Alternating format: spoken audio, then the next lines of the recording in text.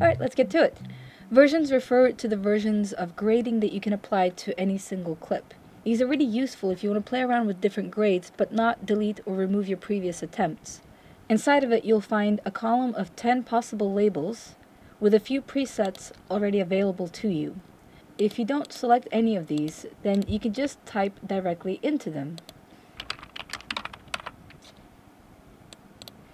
There's not too many audio options. Do keep in mind this is an editing and grading software and not an audio mixing one. You do have the option to simply enable or disable your audio.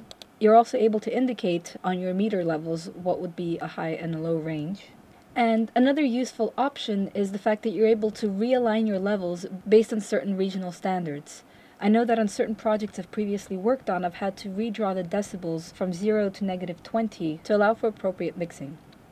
The general options give you interface and operational controls throughout the program. At the top, you have the option to open up your last working project as soon as you log in. This can be really convenient if you more or less only work on one project at a time. Down here, you can choose the quality at which your frames will be cached.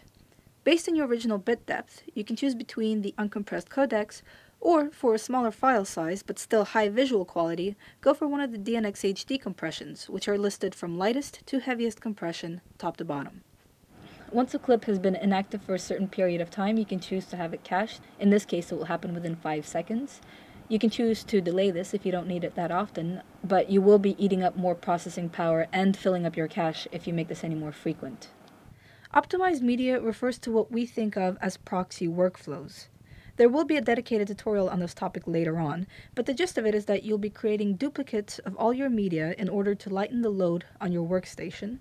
The settings you see here allow you to establish the resolution and codec of the optimized media. The user interface settings give you the ability to turn on or off certain behaviors of the program. They're mostly superficial, but could aid in improving system performance. The last thing inside the general options could arguably be the most useful to you. So here we're specifying where our cache files and our gallery stills are going to end up once they're generated. Every time you press play and you start to play the video forward and you've applied any changes to your clips like color grading or VFX compositing, etc., the program first has to apply a render to this footage before showing it back to you. So what you're watching isn't really several layers playing simultaneously. As far as the computer is concerned, it's outputting just one video file to you. And since it's playing something that's been changed since the original video, it's essentially playing back a new piece of media. So this new piece of media is being generated and it needs to be placed somewhere, temporarily at least. And that will be a cache location. And in this case, it's sending it to a dedicated cache clip inside of my DaVinci Resolve media folder. And underneath that, we also have our gallery stills, which we're going to be going over in a lot of detail during the color page tutorials.